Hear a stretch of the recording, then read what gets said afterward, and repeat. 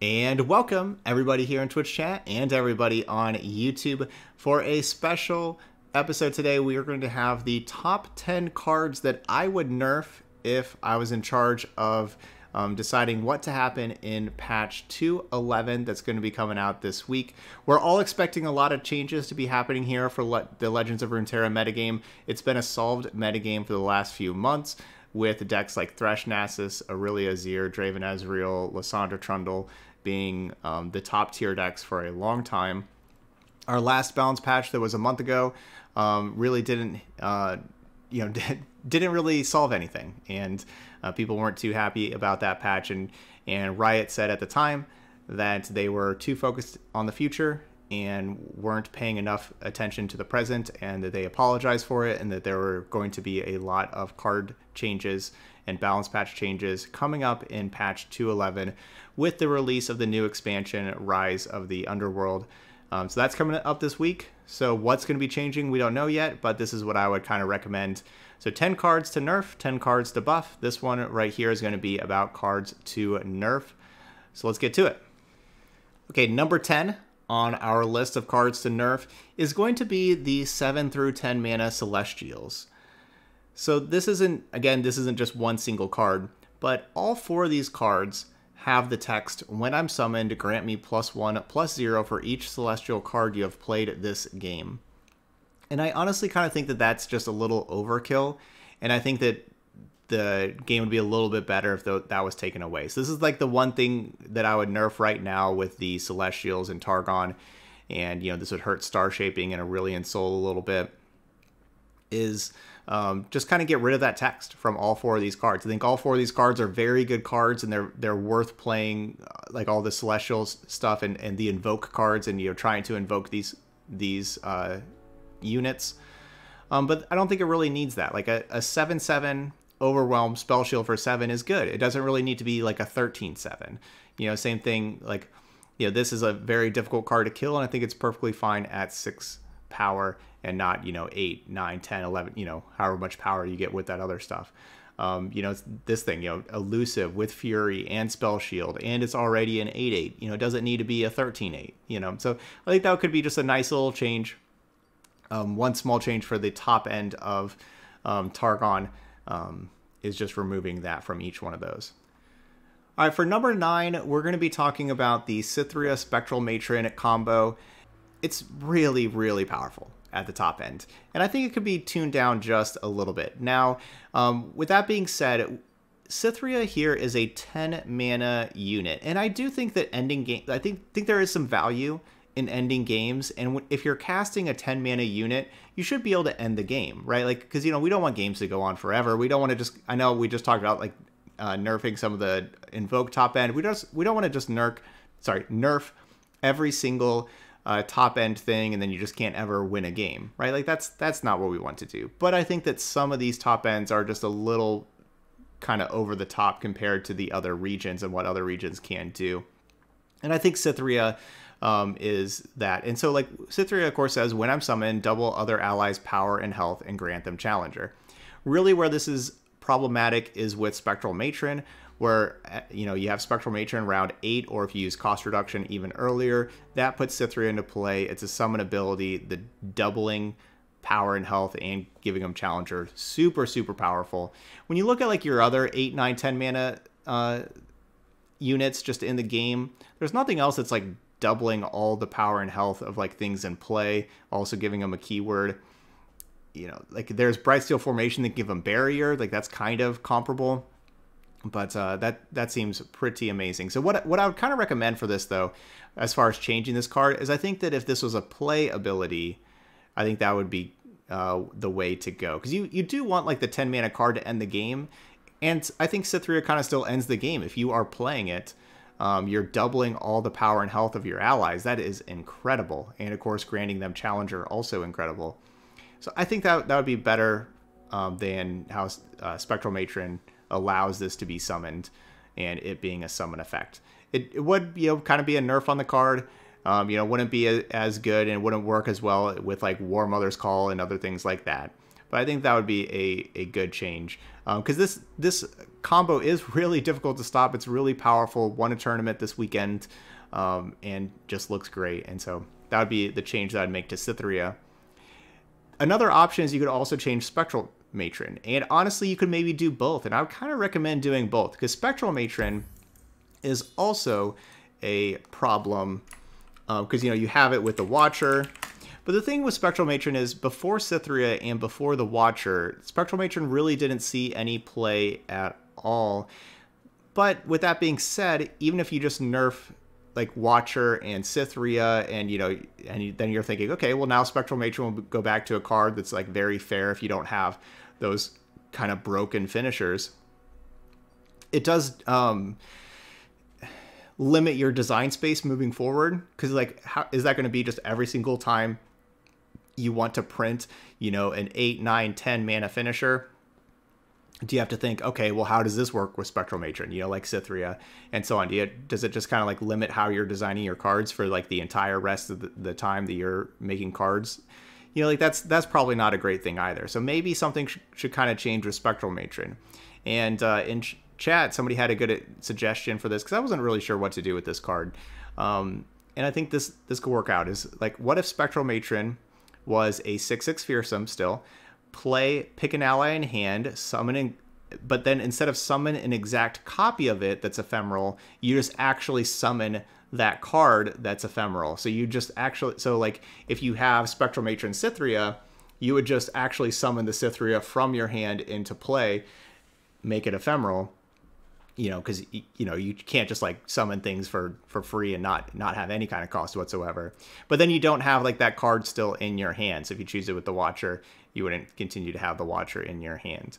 And I think that's honestly probably a pretty good change, because you are getting something that is putting a ton of power into play for 8 mana, depending on what you're choosing. And if you're using that with units with like Last Breath or units that are already ephemeral, you can get some cool little combos with that anyway. So I think that could be a good change as well. So I would actually kind of recommend changing both cards, both Cytherea to be a playability, and then Spectral Matron to just summon the exact card in hand. So just summon it and it's ephemeral instead of making a copy. And so then that will kind of help alleviate the pressure of Spectral Matron reducing the ability to make cards in the future. But even with that being said, even with the nerf to Spectral Matron like that, I still think that it'd be beneficial to nerf Cytherea, to make Cytherea play instead of a summon, because of just how powerful that effect is with Cytherea, of it being, doubling the power and health of all of your allies. That's an incredible ability, and I think that an ability that powerful should be on play and not on summon. So there we go. So that's going to be number 9 on our cards to nerf. And number 8 and number 7 are going to be 2 cards to nerf to kind of hold back Draven Ezreal a little bit. And the first one here is going to be Tribeam Improbulator. So Draven Ezreal is a really good quality deck, and it's a difficult deck to kind of determine what kind of nerfs to do for that deck. It's been really good for a long time.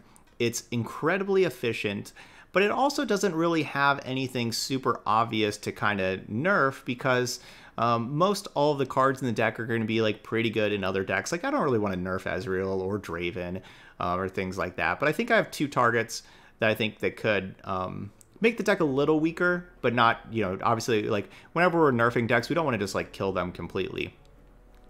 So Tribeam Improbulator, this is a good suggestion, again, from somebody in chat. I was trying to think of what to do with this card. I think it kind of makes a little bit more sense at 5 mana than 4, but actually, we're going to change something else to it. So, of course, what it says is, you deal 1 to a unit, summon a random 1-cost follower. And then, of course, that can increase whenever you're playing your 3-cost cards. So this card does have some like deck building constraints. You really need to play a lot of 3-cost cards for this. But the Draven Ezreal deck does have a lot of 3-cost cards that it wants to play. And it also alleviates some of the pressure of having a Tribeam Improbulator in the deck with efficient cards like Rummage, where you can find Improbulator earlier, with like the card draw that it has. But then also if you draw Improbulator late, or it's a very bad draw late, you can have like your Rummage that discards it and finds something else. But as far as like the deck goes, this is kind of the thing that can be really, really unfair in the Draven Ezreal deck, right? Because it's only 4 spell mana, and it can do a lot of damage to a unit, so it's a very good hard removal spell for some very large units. But then it can also get some amazing followers. Plenty of times I've had my opponent cast this on 4, deal 4 damage, and put in the 6/5 from Bilgewater for 4 mana. That's happened quite a bit. Or you can even go more extreme. I've definitely had opponents, get Leviathan and Captain Farron and Brightsteel Formation and just some ridiculous stuff with this Tri-Beam Improbulator. And so all that can happen, and it's just kind of absurd the swings that you can get with Tri-Beam Improbulator, because it's not only 4 spell mana putting something ridiculous like a Captain Farron into play, but it's also dealing 8 damage to a unit, so it's also killing your best unit. But like I said, we talked about how you do have to play a lot of 3-cost cards for this, and it's not a very good top deck in the late game. But the upside of this is kind of absurd for what you should expect for a spell. So as far as a suggestion on like what to do to nerf this, I had kind of the ideas, a couple of different ideas of like I said, like turning it into a 5 mana spell instead of 4 mana, because it's kind of like on par, make it a little bit more on par with like your Concerted Strikes and like your 5 mana, because 5 mana is really where you get to like kind of more hard removal type spells. That was one option. Another option would be where it has to deal, like, these are 2 separate things. It does damage to a unit and it summons a follower. Maybe another option is to like make those link them, where it has to deal damage to a unit in order to summon a follower, right? So like if your opponent, so like if you cast Tri-Beam Improbulator on something, and then your opponent on that thing that you're casting it on casts like Glimpse Beyond or Homecoming to get rid of it, a card like that gets rid of it, or they use their own removal spell on their own thing and get rid of it, something like that, then it would fizzle the Tri-Beam Improbulator and you wouldn't get the follower. That's an option. Another option is that maybe you just, instead of deal 4 to a unit and summon a random 4-cost follower, I'm just picking out 4 as a number, maybe you just summon the random 4-cost follower, and whatever its power is, that follower then strikes a unit. So that would add even more RNG to it, because sometimes like your 4-cost follower could be like a 5/4 and you're dealing 5 damage, or it could be like a 1/4 and you're dealing 1 damage. That's something you could do. Not great, but I mean, these are just all different options. However, what I think would be the best change to this card, more so than any of those, and this was again an idea by somebody in chat, is that we're going to change this card to make it better with Heimerdinger and better with just different types of turrets in general, and make it so instead of summoning a random 1-cost follower, let's get rid of some of this RNG and have it summon the random, or it's not random, sorry, but summon the 1-cost turret, the tech. So like whenever it deals 1, you get the 1/1. If it deals 2, you get the 2/1 tough. Just like how Heimerdinger makes like the turrets for whatever mana you spend, this could do the same thing. So then you would kind of know what you're getting. For 3 mana, you get the 3/1 Fearsome, and so on. And that could give it some extra utility, with like some of the other tech cards and Heimerdinger. And it also would kind of take out some of the RNG, and you can also kind of plan around it, right? So a lot of times you would maybe want your Improbulator to do 6 damage because you want the 6/1 elusive turret. And you could try that like with your Draven Ezreal deck to try to get that 6/1 elusive turret. Now, of course, a 6/1 elusive turret's pretty valuable. It's attacking for 6, but it's also a little easier to kill for somebody who's getting their thing Tri-Beam Improbulated. Of course, you can also try to go for like the 8+, and anything, and maybe change it so any 8+ would always make the 8/8 T-Hex, just like how Heimerdinger always makes the 8/8 T-Hex. So if it does go to 9 or 10 or 11, you're like, if it goes to 11, you're not just stuck and you get nothing, because that's kind of weird. So like you'd get your 8/8 still. I think that could be really cool. It's like a way to keep the Tri-Beam Improbulator good, keep it very playable, kind of remove a little bit of the RNG from it, make it a little more fun, and also kind of that would buff up Heimerdinger a little bit, right? Because you could be another way to put turrets into play to level up your Heimer, and things like that. So that could be pretty cool. So that's the change here I'd recommend for Tri-Beam and Probulator. All right, number 7 and the next card, number 6, are going to be two cards that maybe not a lot of people will agree with. But these are two cards that have been around since the beginning and have been pretty controversial. They've been in tons and tons of different decks. We're starting with the first one here with Ravenous Flock. This is, I think, the only other really card that with the Draven Ezreal deck to maybe kind of nerf. And I think that I've thought about it a lot, and I think it does kind of deserve a nerf. I think 1 mana for 4 damage is just, it's too high on the power level when you compare it to everything else that's dealing damage. I know you do, it is limited, right? You can't just spend 1 mana, deal 4 damage to anything. It has to be a unit that's damaged or stunned. But as we've seen, it's not really that difficult to have a unit that's damaged or stunned. But what Ravenous Flock does allow is it allows you to trade up mana in a really, really efficient way, because it's only 1 spell mana, and as you know, spell mana is a lot easier to spend than unit mana. And so 1 spell mana, if you think about just like all of the different 1 mana spells in the game, 1 spell mana is really not doing very much normally. As far as dealing damage goes, 1 spell mana usually deals 1 damage, like a Blade's Edge, but just, you know, like a Parlay can do 1 damage. So having 1 spell mana deal 4 damage is just pretty, you know, it's a pretty drastic change to what any other 1 mana spell can do. Even when you go to 2 mana, getting to like 3 damage for 2 mana is pretty difficult. You got to have like a gotcha that's enabled or something like that. And so even though there's this clause for damage or stunned, I think that this should probably change. Because of how this trades up with mana, just to kind of talk about that a little bit more. You know, like you have like Shyvana, Victor, you know, I'm just thinking of like 4 mana champions.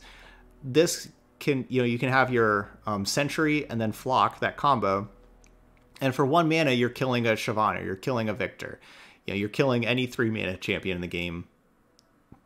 Almost, I guess not a Zir or Soraka. Okay, well, most 3 mana champions, most 4 mana champions, not all of them. Even like the 5 mana cards, like 5 mana 5/5 is a very base stat for a 5-drop. You know, you have like your regular cards like Avaros and Hearthguard there to that. You have like your Gangplank, your Garen for champions. There's a good amount of champions that are 3/6s at 5 mana, but 5 mana 5/5 is kind of like the baseline stats there. Ravenous Flock, all you have to do is do 1 damage to any of those 5/5s. That's blocking with a little 1/1 spider, or having 1 damage from a Death Lotus or from whatever. And then you can just combine that with a 1 mana Ravenous Flock and take out 5 mana champions. And it's just too efficient at what it's doing here. So there's 2 ways that I do think that this should be nerfed. I do. I've thought about it a lot, kind of gone back and forth on it, but I do think it just, compared to everything else, that it's too efficient and it could be nerfed just a little bit. I don't want to just kill the card. And there's 2 ways to do it, and I think either one makes the card still very playable. I think you can have it still stay at 1 mana but only deal 3 damage instead of 4. That's still way above the curve, right? Like there's nothing else at 1 mana that's dealing 3, and it's also difficult for 2 mana to deal 3. You have to really work for that, again, with like a gotcha.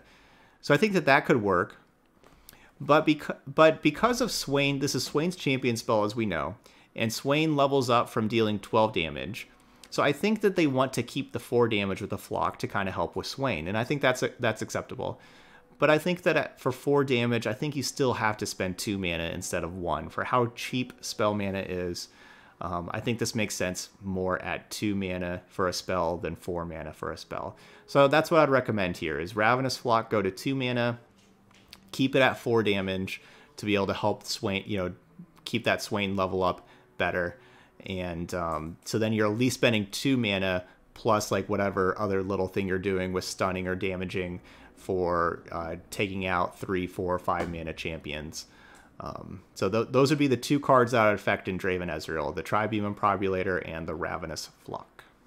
At number 6, we have the other card that's been around for a long time, just like Ravenous Flock, that's been a part of a lot of different decks, and that's Ravenous Butcher. And I think that with the recent cards that have been coming out, I think it's kind of pushed Ravenous Butcher over the edge.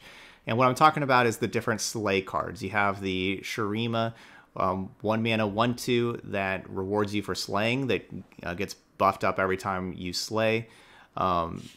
basically think of like the Thresh Naxos package. You now have like the new, besides Curse Keeper, you have now Fading Icon, the new 2-drop that makes the 0/1 that allows you to play this very easily.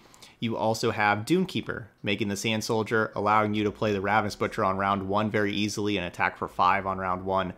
I think there's just too many cards that have now made Ravenous Butcher too good at 0 mana for 3/2. It makes some busted Shadow Isle starts just too busted, in my opinion. I think it has been fine for a lot of the time. I don't think this is a card that has needed to be nerfed before. But I think as we're seeing with Thresh Naxos now, and just like the different cards that have been printed now, and obviously just all the ways that you get rewarded for slaying, especially with Naxos, Kindred, stuff like that, you're getting paid off too much for too little, right? Like, you're not spending any mana at all. You want to kill your own allies in a lot of the times, and you're getting a 3/2, which is very aggressive. And so I would recommend changing this card. Now, there's 2 ways to change it. Again, exactly like Ravenous Butcher. The one way is to just increase the cost, make it cost 1 mana. So like you gotta spend a mana, because 1 mana for a 3/2 is still very good, still ahead of the curve. There's only one mana 3/2, I believe, the Legion Rearguard, which has the downside of it can't block. This has the downside that you have to kill your own ally to play it. A lot of times that kill your own ally, though, is a bonus, so it's not much of a downside, but it's not something you can usually do right away on round 1 very often. I wouldn't really recommend doing that one, though, because they printed the Wings in the Wave. I believe that's the name of the card, where the Wings in the Wave is a 1 mana 3/3 to, like, the wave part, to play it, kill your own ally. So this would just kind of be a strict downgrade on that card if you put it at 1 mana. So I don't think that really works. So I think we're looking at the power and health. And right now with Shadow Isles, you have the Curse Keeper making the 4/3. You have the Fading Icon that's the 3/1. You have your Spirit Leech as a 4/1. You have a lot of cards that have a lot of power compared to health right now, and the busted Shadow Isle starts can just attack for a lot of damage immediately. And I think maybe reducing the power of Ravenous Butcher will just reduce that just a little bit, right? Because I don't want to like kill regions, you don't want to kill decks, stuff like that. But so if we reduce the power of Ravenous Butcher to be a 2/2 instead of a 3/2, you're still getting paid off, like where you're getting an absolutely free 2/2. You do have to kill an ally, but like we've talked about, that's a bonus a lot of times, especially with like Curse Keeper. But I think that could just slow down the Shadow Isles just a little bit. So that's what I'd recommend here, is make Ravenous Butcher a 2/2. Yeah, you could then kind of think of it similar to like with Targon has a card that's a 0 mana 2/2 if you have a Celestial. It'd be kind of like that, like where it'd be a 0 mana 2/2, but you have to kill your own ally. And for how beneficial it is to slay things, again with like that Bakai Reaper, that's the name of the card, the 1/2 Fearsome, and having Curse Keeper, Fading Icon, all this stuff, all these reasons for you to want to slay your own units, Naxos.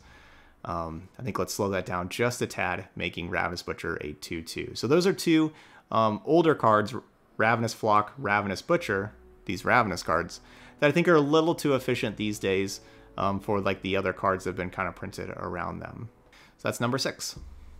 And at number 5, I'm kind of cheating here a little bit because I'm putting 2 cards together here because I had a little bit more than 10, so we had to put 2 cards together. I'm going to do that here at number 5. We're going to talk about 2 different 1-drops that I think would be good targets to nerf. First of all, Dune Keeper. Dune Keeper is incredibly good. It's in both Aurelia Azir and Thresh Naxos. And the reason why I think that Dune Keeper should be nerfed is because it has the ability to attack for 4 on round 1. We affectionately call this card round 1 Decimate. And I think that's too much. I just don't think that you should have a 1-drop that can attack for 4 on round 1. Of course, right now with Ravenous Butcher being a 3/2, you can even sacrifice the Sand Soldier, and this allows you to attack for 5 on round 1, which is even more. There's no other 1-drop that attacks for 4 on round 1 in the game. I think it's too much. I think 3 is kind of the cap of what you should be able to do on round 1, and you kind of need to work for the 3, in my opinion. So the way to nerf this, what I think should happen is just change the power and the health of the Doomkeeper. If this was a 1/2 instead of a 2/1, then it's attacking for 1. Your Sand Soldier is able to do 2 damage, and you have your 3 power that you're attacking for on round 1. I think that'd make a big difference in the card. We see 1/2s with upside all over the game. There's a lot of different 1 mana 1/2s that have a little bit of upside. And I think that would be perfect for the Dune Keeper. So I think you want to keep it with the 2 bodies. Like, that helps out Azir and a lot of other things. It has the Sand Soldier attacking. There's tons of Sand Soldier synergies and everything. It's a good card to have later on because it can be 2 bodies attacking or 2 bodies blocking later on. But I think it's a little too good at 2/1 and would recommend it going to 1/2. I think that would level that out. And then for the other card here on number 5, the other 1-drop is going to be Sparring Student. And this is going to be kind of similar, where Sparring Student, getting the +1/+1 for each card, as we've seen playing against Aurelia Azir, can get this thing to be incredibly large and make it just impossible to block. And so it's a card that you have to block because it kills you if you don't, because it's frequently a 6/6, 7/7, 8/8, and so on. And so you have to block it because that's way too much damage to your Nexus, but you can't ever block it profitably. What I would kind of recommend here, and so I think that kind of needs to change, right? Because it's a 1 mana unit. So I think that what we could do here is make it like Green Glade Duo and a lot of other 1 mana units that have the ability to just add on to the power, but not the health. It's the health buff that really really puts us over the top, because then you can't ever block it because it never dies because of the health buff. So you have other 1 mana units that buff up the power, but a lot of them are 1/2s. And so I think that's what we could do here to kind of make up for that. Let's make Sparring Student a 1/2, and then whenever you summon an ally, give it +1/+0 this round. Okay, so it's not a 1/1, it'd be a 1/2. And so then it would be like your Bakai Reaper, Flower Child, Green Glade Caretaker, Astute Academic. I just kind of went through and looked at a couple of them. Those are all like 1/2s for 1 mana that have different clauses for buffing up the power. And I think that Sparring Student could just kind of join that party. Let's make it a 1/2, buff up the power. So it can still attack for a bunch. So it's still going to be like attacking for 7. So you're like, oh man, I got to block this because it's like a 7/2 now. But you can at least actually trade with it. And considering it's only a 1 mana card, you should probably be able to trade with it. So I think that could be a good nerf for Aurelia Azir. Yeah. At number 4, we have Merciless Hunter, which is just a card that ever since it was printed, like whenever you first read this card, everybody knew, okay, this is just over-tuned, right? Like they just pushed the power level of this card, because I think that Riot at the time wanted to push Shurima, wanted to make Shurima better. This just does too much. For 3 mana, you get a 4/3, which is kind of bigger than any other 3 mana card, but that's not enough. Let's give it a keyword, Fearsome, a very good keyword, makes it difficult to block. And then let's make it even more difficult to block, because we're going to have a play ability granting any enemy vulnerable. So basically make this a removal spell as well. So you get a larger unit than you normally have from a follower. You get a good quality keyword, and then you also get a removal spell all attached to one thing for a common. This card's just too pushed. It's very obviously too pushed. When you compare it to champions like Callista at 4 mana Fearsome that doesn't do anything until it levels up, this is better than like a level 1 Callista. This is better than a Nocturne. You know, Nocturne, you have to have Nightfall to turn on to give something vulnerable for Nocturne, and it's only a 5/3 for Fearsome. Man, it's 4 mana. Like, it's difficult to turn on Nightfall for a 4 mana card. You maybe have to wait till round 5-6 before you can actually play something and then Nightfall with it. This you just get it round 3 immediately. Yeah, this is a little overtuned when you look at it, kind of compared to some other champions even. So what I'd recommend doing with this card, that play, grant an enemy vulnerable, is honestly a really powerful thing to have for a 3 mana card, because you're getting to pick and choose exactly what you want to have vulnerable. When you look at like a card like Hired Gun is just giving the strongest enemy vulnerable. Sometimes, a lot of times you want that to be the strongest enemy to have the vulnerable, but there's a lot of other times that you don't want it to be the strongest enemy. You know, maybe you need that Zoe to be vulnerable, not, you know, whatever 2/1 they played, or, you know, other card. So, you know, you get to pick and choose. Very, very, very valuable. and you get like this fearsome keyword to make this more difficult to block. So you can also, like, maybe they only have like one blocker that's blocking fearsome, and you get rid of that blocker. So now you get to have your Merciless Hunter attack and deal Nexus damage. So there's different things to do here, and I would honestly change 2 things about this card. A lot of people would only change 1 thing, but I would honestly recommend changing 2 things. So there's, so it's a 4-3, which I would recommend just going to a 3-3. And I think a lot of people, that's what a lot of people in chat say, like, let's just make this a 3-3. Boom, we're good. But honestly, I would get rid of that keyword fearsome as well. I think that this should just be a 3-3 with no fearsome, and I think it's still a very good card that you're still putting in your decks.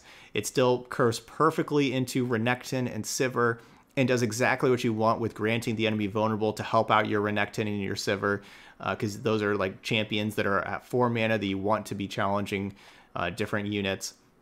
I think it's still great like that, but I think the fearsome is overkill, and I think that the 4-3, like, get rid of that 4th power.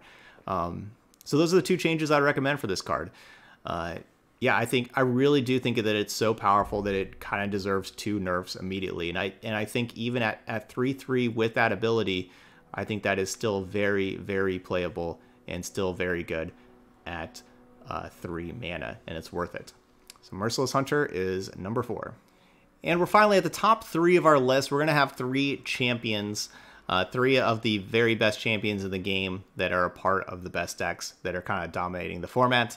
First up is going to be Nasus at number 3. Not too much to change about this card. I think it's a very strong card how it is. I've already talked about maybe having Merciless Hunter and Ravenous Butcher nerfs, and you're thinking, oh man, you're really hitting that Thresh Nasus deck. But remember, Thresh Nasus doesn't even need to play Merciless Hunter. It's such a good deck. You can just play Blighted Caretaker, even 1/1 Blighted Caretaker. It's still going to be a very good deck. So how are we really affecting this deck too much? Because again, we don't want to kill decks, but I don't want to be like after this patch where everybody's still just playing Thresh Nasus because like things have been nerfed on other decks and it's still just top of the metagame. We should probably hurt it a little bit more. So let's talk about Nasus here. So there's a couple of different things you could do with Nasus. One could be like maybe there's like a cap for this ability, such as whenever if you've slain 8 units, then give it +8/+8. So then it turns into the 10/10, and then it strikes for 10. I don't think kind of like how Vi is like how Vi gets capped at 8 kind of thing. You could do that kind of thing. What I think though what I would recommend, I would just keep level 1 Nasus how it is. And what I would change here is the level 2 Nasus, and specifically this keyword. So whenever it levels up, it gets Spell Shield, and I don't really understand why. It doesn't really make sense for it to suddenly have Spell Shield. Even lore-wise, it doesn't really make sense, and I just don't understand why that's here. That's what I would do, is just remove the Spell Shield from the Nasus. So even if it levels up, it's still, you're getting an absolutely huge champion, right? Because it's like at least 10 power. And you're also having all of your enemies get that -1/-0, and it's fearsome. It's a very good card. The Spell Shield is just kind of little overkill. So that's what that's kind of the lesson of today. Getting just little tweaks to some of these cards that just have a little bit of overkill to them, whether it was like the Celestials or other things like that. So that's what I recommend. The level 2, the level 3 Nasus. Let's just remove that Spell Shield. Give your opponent a little bit of a chance for killing this absolutely huge monstrosity of a champion and staying in the game. At number 2, we have Azir, another new Shurima champion. Kind of see some of these new champions are maybe a little overtuned. Of course, Aurelia Azir is a deck that's just been dominating since it's come out, right? The synergy between Blade Dancing and Sand Soldiers, it is really, really strong. So what are we going to do for this deck? We've kind of talked about Sparring Student. So far, that's basically the only change. I did at my honorable mention say that you could maybe change the Aurelia Blade Dance, the duet, to just be Blade Dance 1 instead of Blade Dance 2. Then again, think about it more. Duet's kind of like a 2, not a 1. So maybe just change the spell to be 2 mana instead of 1 mana. But anyway, back to at hand, we have Azir. So what's the problem with Azir? So Azir 1/5, hard to kill. That's cool. You could change it to like 1/4 or something. I don't think you need to do that though. I think it's, you want to make, you don't want to like kill Azir. You want it to be a good card. The level 2, getting that +1/+0 for everything, pretty awesome. And then you get your Emperor's deck. Cool card. What I would recommend here with Azir, the thing that I have a problem with, and the thing that I think makes it too good, is this sentence here. Level up, you've summoned 10 units. Summoning 10 units is, especially when you're playing a card like Azir, where you're playing Sand Soldiers, summoning 10 units is so easy, it's ridiculous. It's going to happen round 3, round 4, round 5, every single game. You're just going to already have summoned 10 units, especially in a deck with Blade Dancing and stuff like Aurelia Azir. But even in a Buried Sundisk deck, where you're just playing like Shurima cards, it's still not difficult whatsoever to summon 10 units.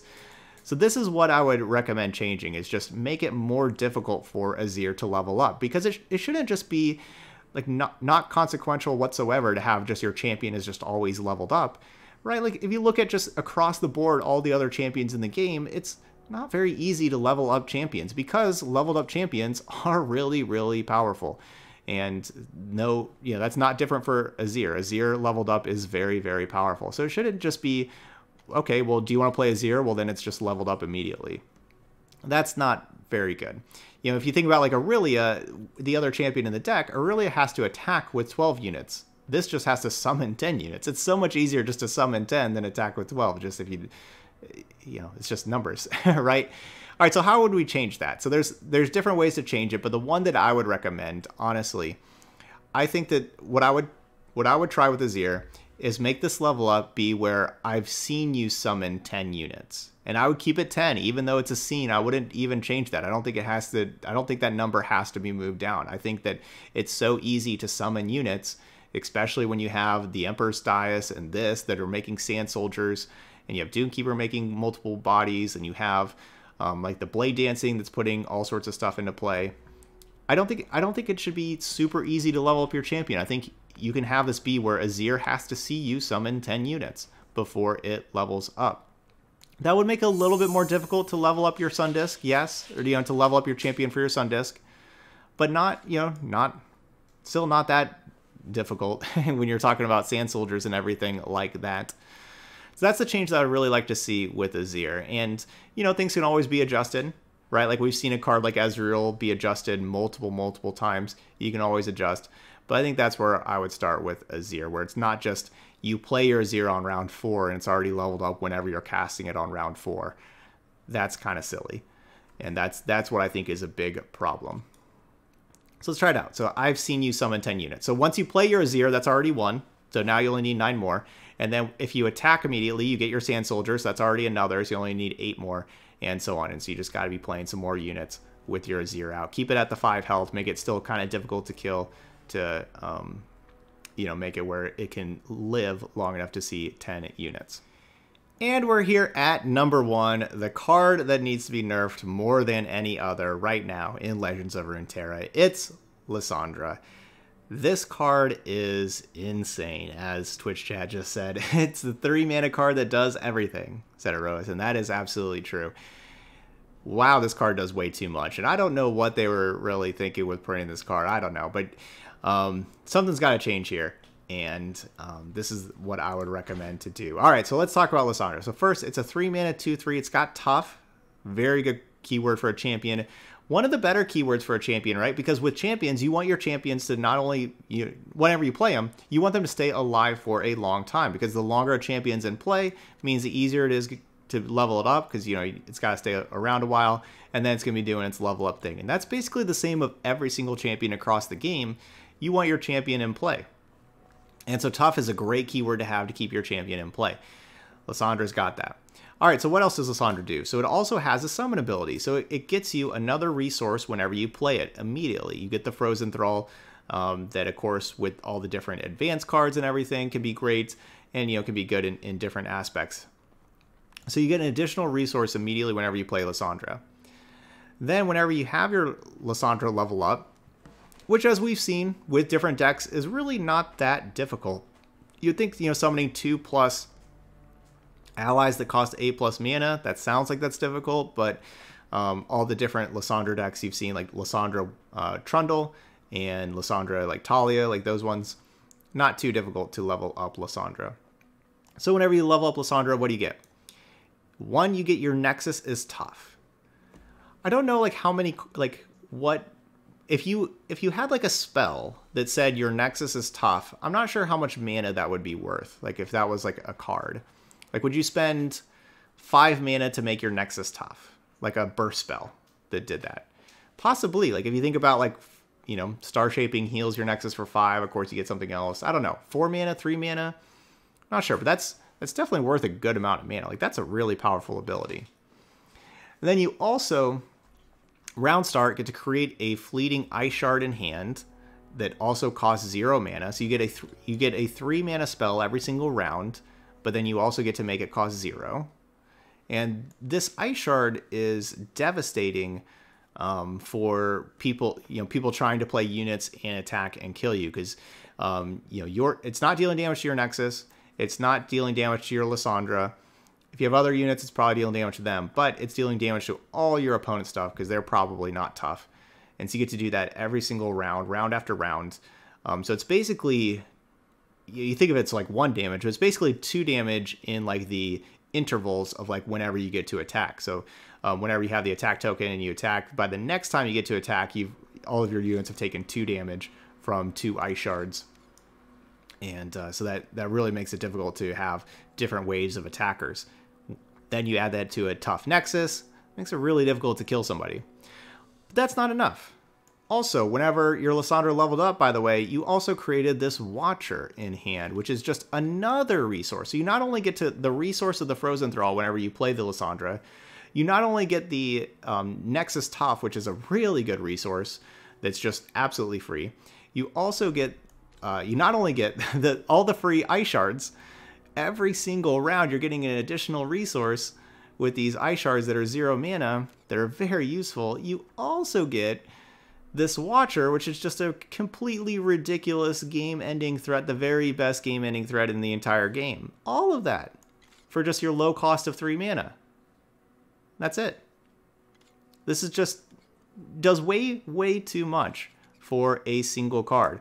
Watcher, of course, has this attack ability, obliterate the enemy deck. You can't interact with that. There's no denying it. There's no, you know, anything like that. Like you can't stomp it. It's not a skill. It's just your deck's gone. Thanks for playing. Yeah, just way too much. All right, so what would I do to change this card if I was in charge? But wait, there's more. All right, so I would actually change a couple of things. First things first. Okay, so it makes the Frozen Thrall cool. That kind of makes sense. You know, you have this leveled up ability. I like it.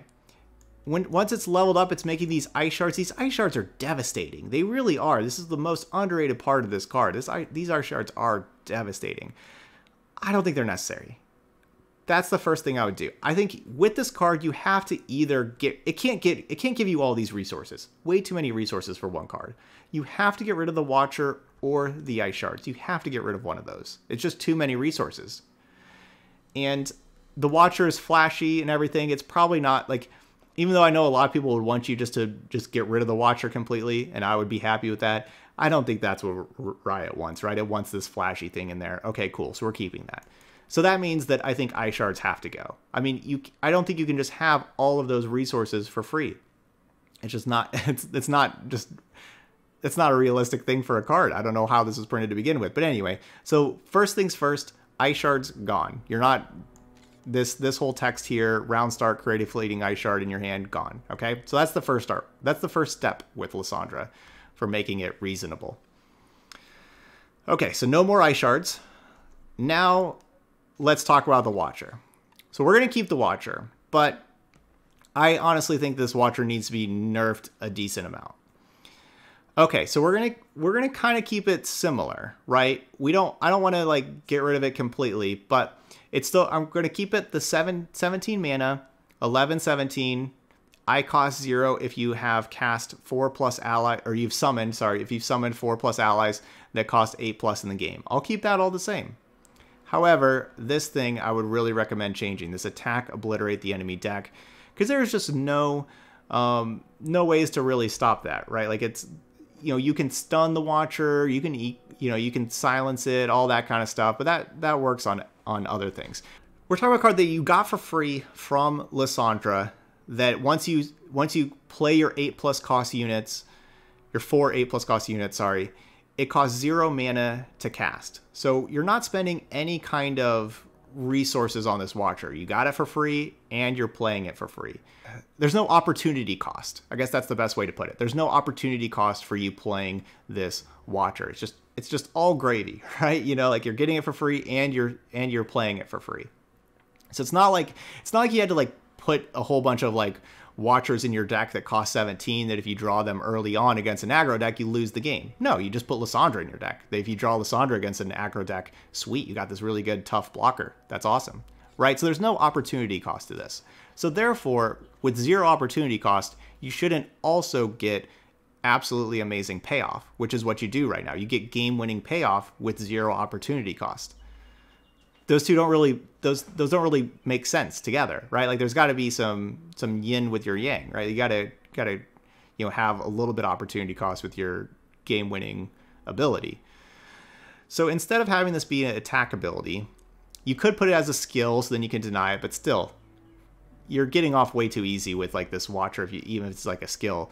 What I think that the best thing to do here, if we want to keep the card looking like this, is to make it where it's a Nexus Strike. So Nexus Strike, obliterate the enemy deck. That makes it where, okay, that's difficult to do, right? Because there's no keywords on this. There's no Overwhelm, there's no Elusive, nothing like that. You can put a little Spiderling in front of the Watcher, and you don't get your Nexus Strike. However, I think that's I still think that makes the Watcher incredibly good, and I also kind of think it makes it even a little more flavorful. Because, first of all, again, you're getting a 0 cost 11/17. You shouldn't be complaining too much.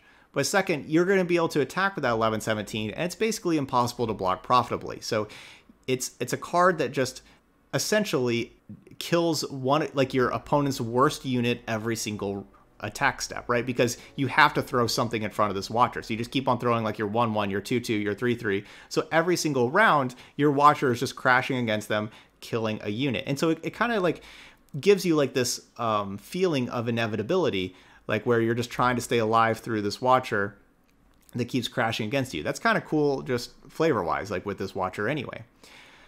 But next, it does incentivize you to try to get that Nexus Strike to happen, right? Because Nexus Strike will obliterate the enemy deck. Maybe you're just cool just having like this vanilla 11/17 that's just crashing against them and just making them sacrifice their weakest unit every single attack step because they have to just keep on getting rid of one of them every single round. Maybe you're cool with that. But maybe you want to actually try to get this Nexus Strike to happen. So that could incentivize you to play cards like Might or Kato the Arm or whatever you want to use to be able to give the Watcher Overwhelm. Or maybe you're in like an Ionia region where you want to try to give this Elusive, or with Piltover's on, how you can give it Sunfork's map with Elusive, right? So then you start playing like these other cards that you wouldn't normally play in a Lissandra deck because you tried to get your Watcher to be able to Nexus Strike. Maybe you want to play Dragon's Rage, right? That Dragon's Rage has your unit strike the Nexus, boom, obliterate the enemy deck. Those are all cards that are pretty fun to have in like a game and just like in a strategy. And they're cards that those cards do have opportunity costs, right? Because those are cards that don't always necessarily add very much value depending on the state of the board. And so like those are cards that like they have fun play patterns like kind of attached with them, and they have the opportunity cost like I was talking about. And so they're cards that do kind of add a little bit of push and pull to it. So, you don't have to play those kind of cards to make Watcher good, but there are cards that could make Watcher better, depending if that's what you want to do. So overall, I think that would just make this a much healthier card. So that's what I recommend here for Lissandra. Let's make this Nexus Strike obliterate the enemy deck. Therefore, you really have to work for it if you want to obliterate the enemy deck. But if you don't, you still get this incredibly powerful 11/17 0 cost unit that, by the way, you got for free. It's not like like if this is your only game plan of winning the game, maybe have your 8/8 Overwhelms that you're getting also for free with your Frozen Tombs. Maybe let them do a little bit of work or something. All of that. And I would also just get rid of the whole Light Shard thing. So there we go. Then we would have like a champion at 3 mana that I think's a little bit more reasonable than what it is now. All right, so that's my top 10 list of cards to nerf. Those y'all watching later on YouTube, I want to see those comments. What cards I leave out? What cards would you nerf? Also, what do you think of these crazy ideas that I had here? What do you think of this Watcher nerf or the Azir or just any of these other cards that I was nerfing? I want to see those comments over there on YouTube, and of course, I'll respond to them. You got other ideas? You got your crazy ideas? Let me know. Up next, we're going to have the top 10 cards to buff. So what are some champions or other cards that could maybe help out some champions to buff?